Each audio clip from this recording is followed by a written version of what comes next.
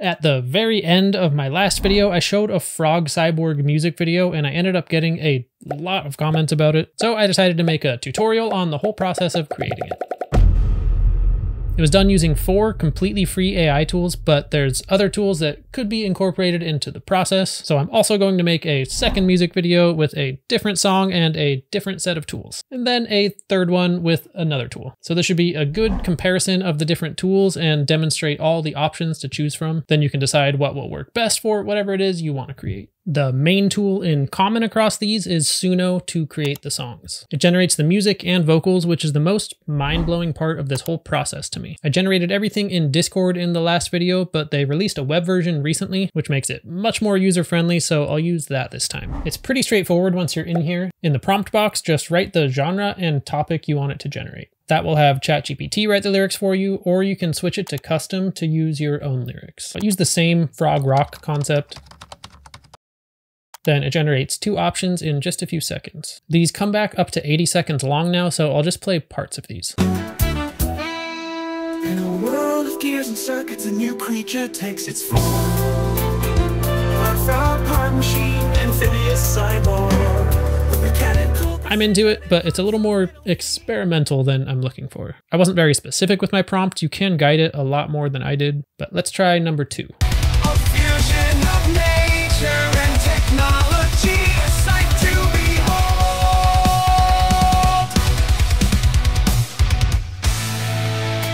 Frog cyborgs leaping through the binary skies, their metallic hearts beating in perfect time. Frog rock melody. That's what I'm looking for. And over here, you can either re-roll it with the same prompt, or if you like the song, you can continue it. That will pick up right where it left off. Then you can add more lyrics like a second verse and chorus. But I want a guitar solo, so I'll put that in the lyric box and the style. Let's check that one out.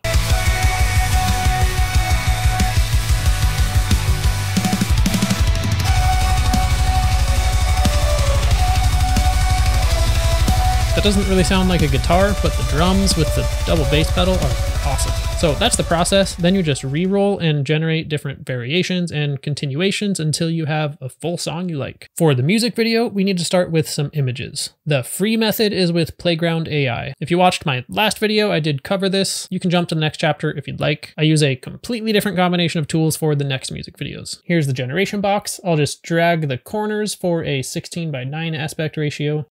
Frog playing a guitar for the prompt. And I'll generate 4 options. Then over on the left, I'll select a style.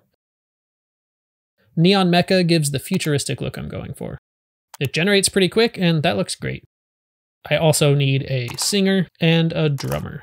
That made it seem really easy, but in reality, I generate a ton of these and then pick the best ones. And that Neon Mecha style looks awesome for this. There's a ton of other really cool styles in here depending on what you're going for. Next up, we can animate these for free with Pika Labs. Pika 1.0 is the web version that just came out. It has a big jump in quality and user experience. It is still on a wait list. You can sign up for it at pika.art. They are letting people in a lot more regularly now. If you don't have access, you can use it in Discord until you do. So I'll upload the image here, then add a basic prompt of frog playing guitar. Down here, there's options for aspect ratio and frames per second. Then we have camera controls, then negative prompting, which is really helpful to get better generations. I'll do just a standard copy paste here and then run it with that. All right, that looks solid, but there is some weirdness to it. So just like with the images, I re-roll it a bunch of times, then pick the best options. With the web version, the organization is so much better. All your re-rolls pop up right here underneath. And once there's a good generation, you can extend it beyond 3 seconds if you'd like. It's another big upgrade. You also have the option to in-paint, where you can just change specific areas of your video, and a bunch of other features. It's a big step up from Discord. And I know they will be coming out with a paid tier for this, but I don't know any of the details about that yet. And the most difficult part is editing this all together well. This one's actually the most complicated to edit out of all 3 of these. The final one doesn't even require any editing at all. You'd think this cartoony frog one would have been the easy one. Since this will vary based on what you're creating and what software you're using, I'm not going to do a step-by-step. I'll just cover the main issues I ran into and how I solved them. This is the timeline in Premiere Pro.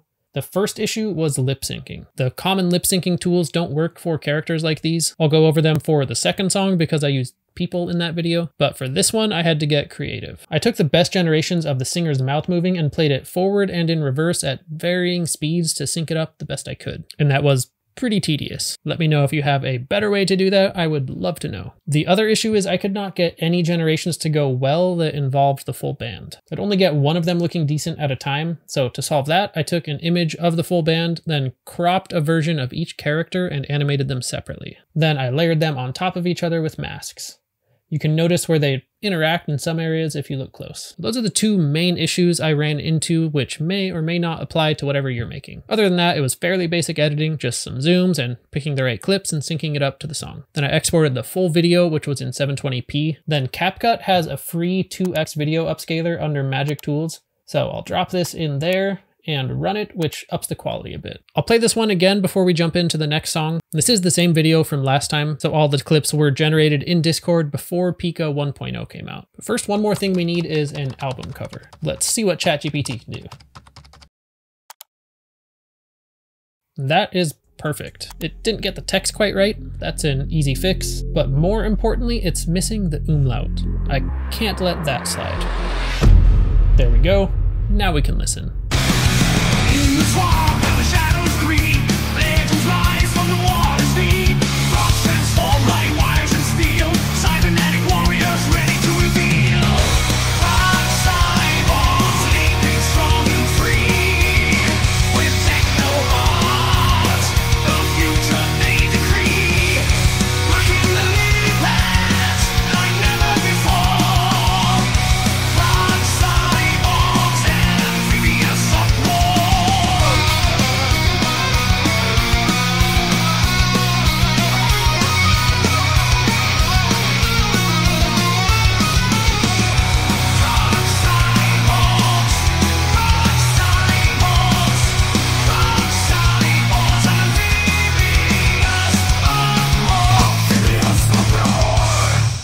Honestly, I love that song. It gets stuck in my head every time. Let's jump into the next one. In the last video, I used the lyrics from Purple Haze with a random genre in Suno, and the song it came back with was amazing. It's crazy the amount of emotion that came out in the vocals. Acting funny, but I don't know why. It's weird to call it emotion in an AI voice, but that's what it sounds like. I just extended the song a few times, picked the best options, and spliced it together. For the images, I need a good female vocalist, and I want it to be more realistic this time, so Midjourney is going to be the best option. I have a channel in my Midjourney server where I enter random cool prompts I come across. This is one I saw Heather Cooper share on X. She's a great follow. She shares awesome Midjourney stuff all the time. But purple is one of the main colors, and it's a little psychedelic. I think that will fit the vibe of the song perfectly. So I will copy that and then run it in a different channel. And that looks solid, so I'm going to run that a bunch of times and test out some different variations on the prompt. All right, instead of having you sit through me generating images for an hour, basically what I did was run the prompt a lot and then upscale options I thought would work well. From there, I'd use subtle and strong variations to fine-tune the results. I also used zoom out on some of them. So I just did that a bunch until I ended up with some images I really like. Then I did a 2x upscale on my favorites. I also used the same bass prompt, but for someone playing guitar, and also for a man because there's a male voice that comes in later on in the song. This is what all that looks like on the Midjourney site with all the images laid out right next to each other.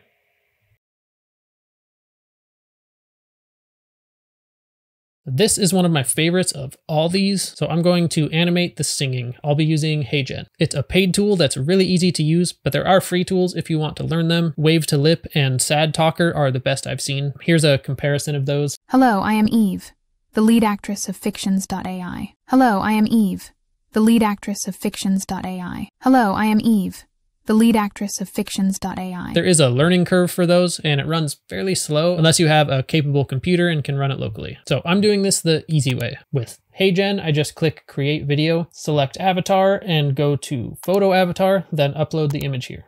Then upload the audio and click Submit. Easy as that, and it will finish in a couple minutes. Here's a glimpse of what that looks like. Lately, things just don't seem the same. And I have another image I'm going to switch to throughout the video, and also a male vocalist, so I'll do that exact same process for those. Now I want to animate the guitar images I had. Also, the zoomed out vocalist was a little boring, so I want to animate the background of that. Since I showed Pika Labs earlier, I'm going to use Runway ML this time. They have a bunch of tools, but I'll be using Gen 2 for this, which is right up top. I'll start with an image. I have a few I want to test out to see what the animations look like, but this was my favorite, so I'll start there. And I want to add a prompt. I'll just keep it simple. And this motion brush feature is really cool, where you can select which part of your image you want to animate and choose how it will move. I don't think that will work well for this one, so I'll just adjust the motion slider and test out a few different numbers. The camera motion tools here are great as well. The visual for how it will move is really helpful, but I'm just going to leave it as is and add a little motion later in Premiere if I need it. That's the process. I'll generate a bunch of stuff and then come back. The hand was the biggest struggle for sure, but the waves looked amazing on a couple of these. This other one had a couple good generations too. I extended one and it did this sort of dissolving effect I thought was pretty cool.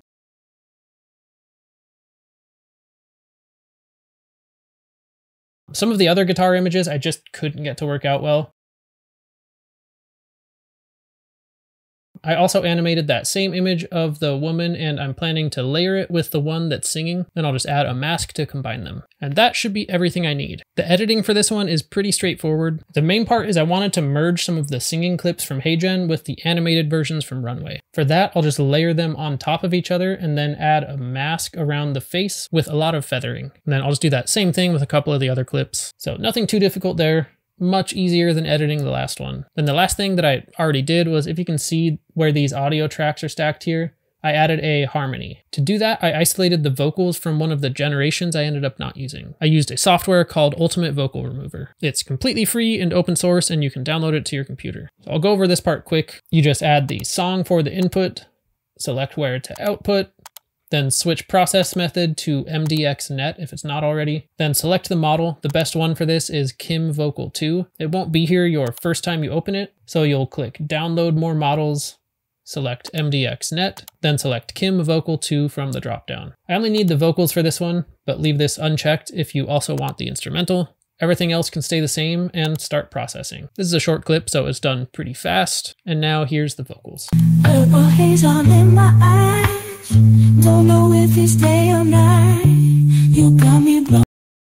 Purple haze all in my eyes. Don't know if it's day or night. Then this is the before. Purple haze all in my eyes. Don't know if it's day or night. Here's the after. Purple haze all in my eyes. Don't know if it's day or night. You got me blowing, blow my mind. Is it? I did that in a couple parts, and that was it. This is the song, the vocals in particular, that I've been most blown away by from Suno. And this is the worst it will ever be. Imagine what these tools will be like in another year. Purple haze all in my brain. Lately, things just don't seem the same. Acting funny, but I don't know why. Excuse me while I kiss the sky. Purple haze all around. Don't know if I'm coming up or down. Am I happy or in misery? Whatever it is, that girl put a spell on me. Help me. Help me, help me. Oh, no, no.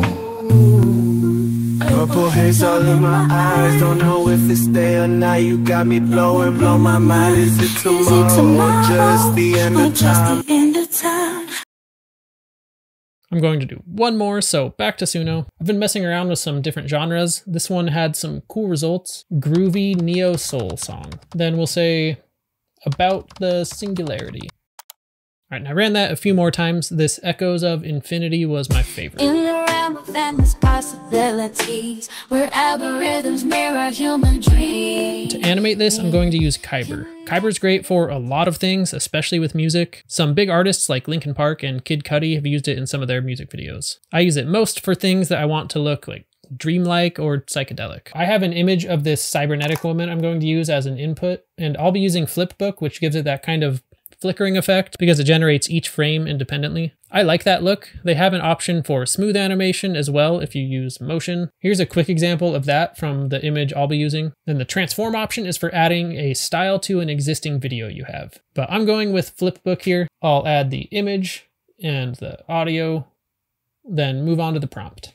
Cybernetic woman transforming into cityscape. Then they have a bunch of curated styles to choose from. I'll go with photorealistic. Then it adds a bunch of stuff to the prompt here. Now onto the video settings. For camera movement, I'm going to have it zoom in the entire time. Then I'll change the directions periodically. And I always uncheck the show uploaded image in the first frame. Otherwise, it's usually a weird transition right at the beginning. We'll use evolve at 5, and I'll switch the audio reactivity to high. Then Kyber will add little zooms or speed changes and sync it up to the beat. So I'll max that out and then generate previews.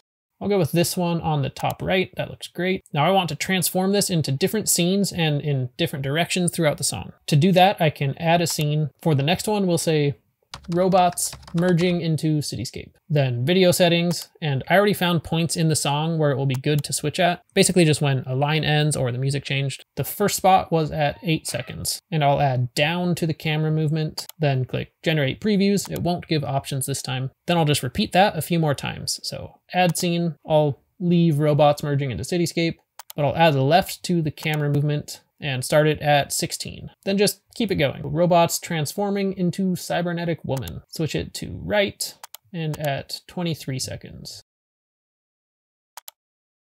Now merging with the singularity. This time I'll take off down and right, and then we'll do rotate clockwise. And that's at 31. Then the last one we'll say swirling cybernetic singularity. I'll bump up the evolve, and that starts at 40 seconds. And that's it. Now create video. This is a longer one, so it'll probably take 10 to 20 minutes. And easy as that, it's all done. They have the option to upscale to 4K right on the site if you want to. But I'll just play this exactly how it came out. No additional editing or anything needed. In the realm of endless possibilities, where algorithms mirror human dreams, connected in a digital tapestry, where minds and machines intercede. Oh, yeah. Dancing on the edge of the singularity, we find ourselves in a harmonious unity. Echoes of infinity, the future's melody, where human and AI coexist in synchrony. Oh.